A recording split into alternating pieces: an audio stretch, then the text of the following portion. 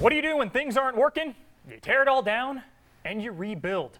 Phil Murphy here, and if you're SK Telecom, the three-time League of Legends world champion that didn't make Worlds last year, you build around the phenom that is Faker. Emily Rand tags in to keep it real from the West Coast to walk us through the new SKT and if they'll find success with this new lineup. Emily, let's start with the obvious. SKT kept Faker. We're going to try to throw you a curveball here. Would you have dropped all your starters and built around Faker? Yeah. I mean, I think the only starter I might have kept, and he's actually still on the team, but he's in the secondary bot lane, is Effort, because I thought Effort also played pretty well, especially towards the end of summer. I thought he was looking a lot better, more comfortable in his role once he started, playing a lot more instead of Wolf.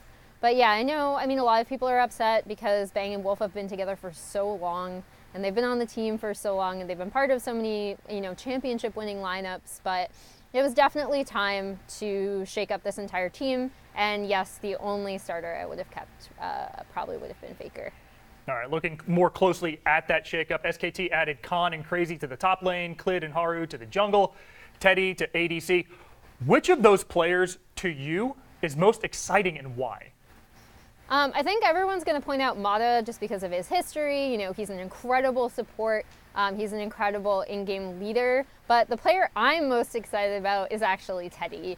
This is a player who was kind of trapped on Jin Air a bit. He's such an efficient team fighter. And we're also really going to see how well he can do perhaps with a bit fewer resources or slightly less attention. Because I think with this team, you have a lot of people who demand time, who might demand resources, and we're really going to see how well Teddy does in that environment. But I think based on how he played on Jin Air, I think he's really going to excel, and he's actually my player to watch on this lineup.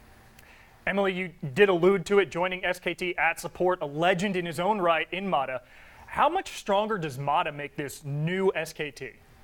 So where I'm looking at Mata is actually when we're talking about these two junglers. I want to see what kind of direction and advice he can provide for them, because both Haru and Klid, especially Klid, they're known for a lot of really hyper-aggressive invades that when their lanes aren't pushing and when they don't have vision, they're not the smartest thing to do maybe at that time.